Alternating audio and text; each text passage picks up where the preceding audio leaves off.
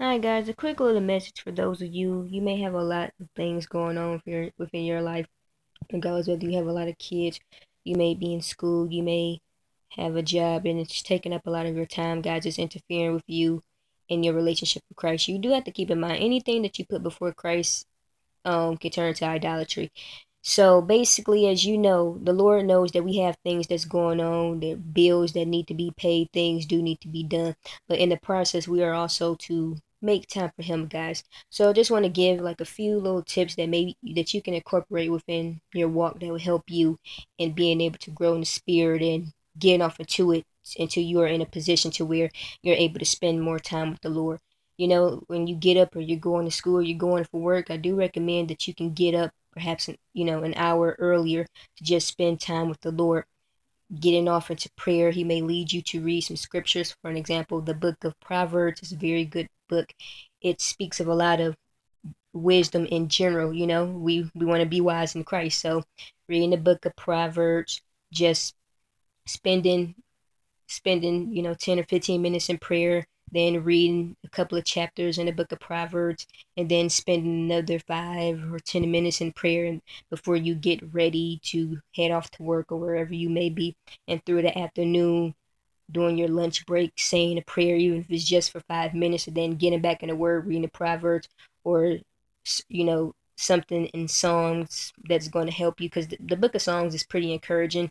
There are some things that I spoke of in the last video where you can tell how David was speaking in a victim mentality. You do want to be careful of that, but there's some things in the Bible that you can read that is pretty encouraging that will help. And then based on where you're at, the Lord, He meets you where you're at and you're walking. You grow from there.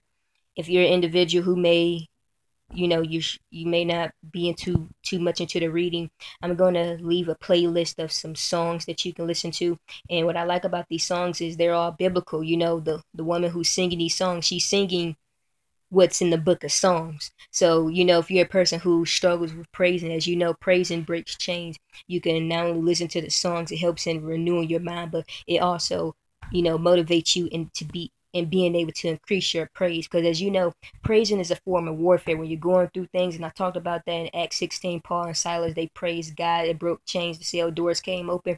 It's the same with us when we're going through things. And I made videos, guys, about how it's imperative that we praise. So different things that you can just do throughout the day.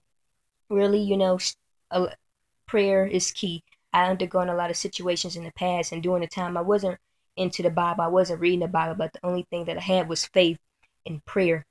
Really tapping into prayer will really and truly help out in a lot of areas. The Holy Spirit may lead you to read certain scriptures. The Holy Spirit has His ways of how He works with people based on where they are at in their walks. He does accommodate us. We come as we are, and we grow as we're surrendering. It is a matter of surrendering, guys. So throughout your day, journaling if there's things that you're holding on to that could be painful, writing things down, regardless whether it's through poetry or just writing.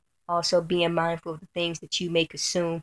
During the time when I was going through a lot of things through that testimony video I talked about, the first video on my channel, I don't, well, I'm not sure if I made known of this, but during that time I wasn't really eating a lot of the right foods. Of course, when it comes to like to junk food, fast food, of course, you want to eat something that's like more so towards the fruits and vegetables as opposed to a lot of processed foods that's really not good. That will affect your energy, guys. So, to just be mindful, drinking more water throughout the day, regardless whether you're doing a detox water or something, to just work your way into it little by little until you begin growing more and more in the spirit and the Lord's teaching you, showing you more things. As I said, He meets you where you're at in your walk. So, different things, tips that you can apply for your walk, because the Lord will accommodate us where we are at, as I said, guys, and we grow from there.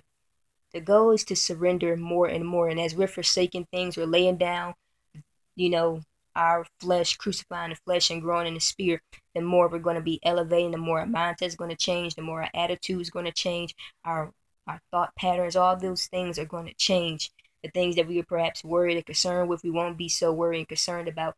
Our desires will begin to become like His desires, and so on. So, just some quick little things that hopefully you can apply within your walk that help you in staying focused in Christ, keeping Him first, guys.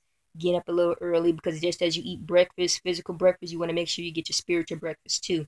That's very imperative. So it is a matter of, growing strong in the spirit. So pray you find this message to be helpful. Thank you for listening, and you all be blessed.